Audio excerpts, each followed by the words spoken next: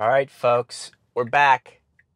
I confiscated this Model Y from Tesla Scottsdale. It does have full self-driving, and we're going to use it. So the reason I'm making this video is twofold. One, it's the new Quicksilver, so we'll be able to see that in the light. I'll share my opinion, and you can take that for what it's worth. Quite frankly, it's worth a lot. And then also, the other part of this is the financing on these is essentially free money right now. 0.99% financing through the end of May on Tesla Model Ys. That's a really good deal. If you were thinking, should I buy one, all this stuff, this is a really good time to do it. I will break the math down as to why it's a really good deal. Not only is the price of the car the lowest it's ever been, it has the tax credit that's available and 0.99% financing, which is basically unheard of, especially in right now where normal rate is like 6.49% for well-qualified lessees.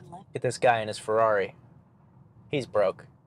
You know he's broke. So it's on full self-driving right now. I think they come with a 7 or 30-day free trial of this. They've also updated full self-driving to be only $99 a month. So it's to $8,000 to, there's a Cybertruck over there next to a Hummer EV and a G-Wagon. That's hilarious. The cool thing about full self-driving right now is they've lowered the price to $99 a month, which I think is worth it to try out.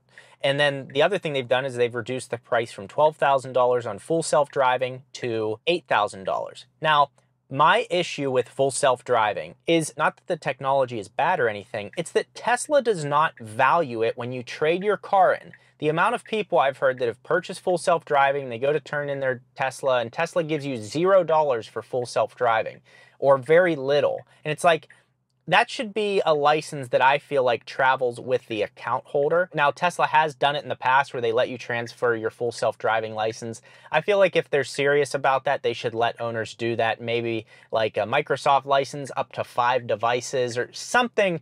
They need to figure out something and stick to it, because the changing around really upsets a lot of their most loyal customers who bought a product that is still not complete. But it is impressive, and for $99 a month, I think that's worth it. Now, the build quality on this, I have a 2020 Model Y. It's just driving me along here. Everything on the interior feels tighter. The big difference is the fact that the sound deadening is better. There's carpeting in the door cards. They've done other sound deadening around the car. The glass here, it's double paned glass with a sound deadening layer in it, which my 2020 Model Y does not have. Now, they did that stuff years ago, and they've continued to improve that, and all of those minor adjustments have made a really big improvement. The other thing we need to talk about is the ride quality. I feel that the ride quality has improved most on the performance model. I think that's where the biggest adjustments came. But overall, like, even at slower speeds is where you can tell. This has the 19-inch Gemini wheels. How is the speed limit 25 on this road? We're not gonna do that. It just feels very solid. It's more what it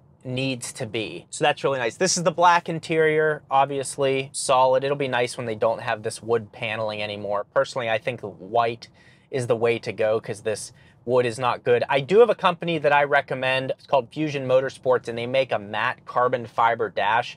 Real Carbon uses OEM parts. I'll have them linked in the description. But as you can see here, it's a really nice OEM looking piece, and they use OEM parts, but they have a carbon fiber inlay that looks really nice, has a good finish to it. Now, the crazy part to me is, you know, these cars cost, what, 40 grand or whatever, and they don't come with these little trays. That's like an upgrade. That's kind of stupid. But overall, the processor's quicker. Since getting my 2020, everything in here, it's minor updates. They all add up, kind of a nice refresh. But the real refresh on this, the Juniper model that everyone is talking about, I think that could be 2026 when it pops up. I don't think it's coming like anytime soon. People seem to think it's coming this year. If you compare how they made the changes with the Tesla Model 3, that took like 7 years or something like that. So I don't know why everyone thinks they would revamp the Model Y so quickly, unless they're going to do it quicker because it's their most popular model worldwide. So hopefully they do, because it needs it to keep separating itself from the pack. It also needs to do it because EVs are becoming less popular. I think Tesla's in a different realm as opposed to other EVs, because a lot of these companies created EVs that I call compliance cars. A lot of dealerships are like, hey, we're not moving our electric vehicles. Maybe they are in California, but they're not across the US.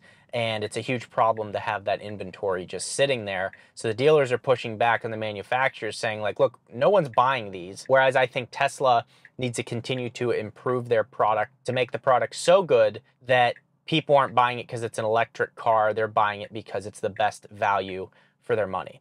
So that's what I think needs to happen. But we've done enough talking in here. We're going to go to a park over here, take a look at the exterior of the car, see what quicksilver looks like, and talk about the math of getting it at 0.99 compared to 6.49. This is also worth pointing out here. It does have the self-park feature, so it lets you choose from any car in the aisle. So it lets you choose this here. Of course, there's a car behind us. And it will self-park the car.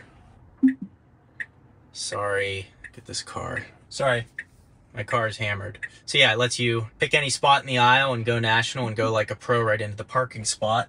Well, go like an amateur. I mean, we're driving like a 16-year-old right now, but it does have the self-park feature that we are currently using. And if you hate parking, I mean, this is great. I think it can parallel park and all that stuff. So again, another nice feature of these vehicles that's included in the full self-driving software, not the autopilot that they all come with.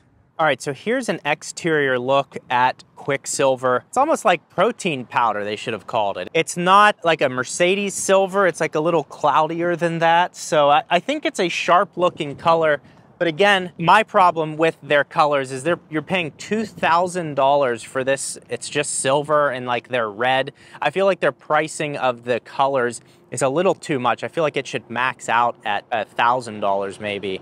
But overall, I'm really excited that another color is here. We have quicksilver finally. So this is kind of what it looks like on the outside. Got these Pirelli all-season tires. So these have Pirelli noise canceling of some sort inside of them. So it's Pirelli tire on this one. And again, this is the long range model. Kind of interesting here. They didn't even have a chance to like wash this yet. It only has 300 miles on it. It has this sticky stuff all over the B-pillar there. So the color, I mean, it does look really sharp. I think it's a sharp looking car. Again, 310 miles of range with these 19-inch wheels, and then 292 miles of range with the black induction wheels. These ride really well. You get great efficiency. The trade-off is the black wheels look better, and you get a little bit better steering response in those, a little bit more sporty of a feel. But this is definitely the way to go if you're worried about ride quality, and then you can change out those wheel covers to like a black if you just don't like the look of it.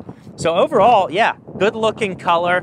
Just wanted to show you that. So now let's talk about the math. So here's the crazy part. If you did a 60-month loan on this vehicle right here, $47,990 at a 6.49% interest rate, which is currently a low rate for people that have good credit purchasing a vehicle, over the life of a 60-month term, so 5 years, you're gonna pay $7,499 in interest. Now, a lot of people don't look at that number, but that's money that's going out of your pocket that you're never going to get back. Now, if you do that same term, but you change the interest rate to 0.99%, which is what it is through the end of May, the interest you pay on this car is just over $1,000. So you can see why I'm saying it's free money, because then you can add in the gas savings and really make a difference in owning this vehicle. So if you're on the border of purchasing one of these right now, now is a really good time to do it. They have a ton of inventory. They've kind of perfected it over the years, and they're essentially giving you a free loan. Just jumped back in my Model Y. Again, it's a 2020. Keep in mind, I have the Unplugged Performance Luxury suspension in this, along with their dual rate lowering springs and the rear camber arms. Camber arms just make your tires sit more flush. There's a little bit negative camber. That gives you the adjustability to get that out and give you more even tire wear. So jumping back in mind, I wanted to give you my impressions, even though I do have that other aftermarket suspension.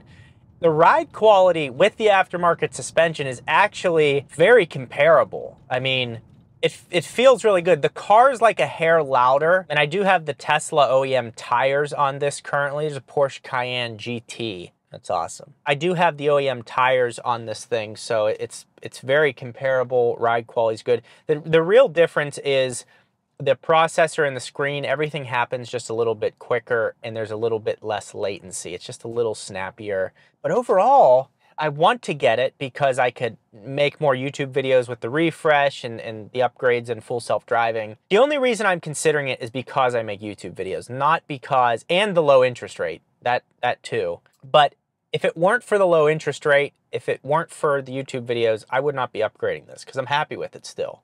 So that's great. That's great news. All of the updates over time. Look at that thing. Jeez. $200,000 Porsche Cayenne. God bless Scottsdale, huh? Lady smoking a cigarette in a G-Wagon. She was on the pole last night and she's in the G-Wagon today. So judge her all you want, but she's doing well. So yeah, I hope that was a helpful video if you're shopping for these, kind of looking at the breakdown of why the interest rate is so good and the features on the car. Yeah, Tesla employee just told me, and you know, take this for what it's worth. Honestly, I don't think anyone has any clue, but my understanding is that March 25th, 2025 is when they are launching the new Model Y. I don't know if that's true at all, but it could be. So that's the information I can give you in this video. I hope it was valuable. I'd appreciate it if you liked the video, but if you don't, who cares? Now, if you're concerned about taking your Tesla Model Y on a road trip, click this video right here. I drove mine from Arizona to Pennsylvania. I've done it multiple times. If you want to see what a road trip is like in a Tesla Model Y, that video will be helpful.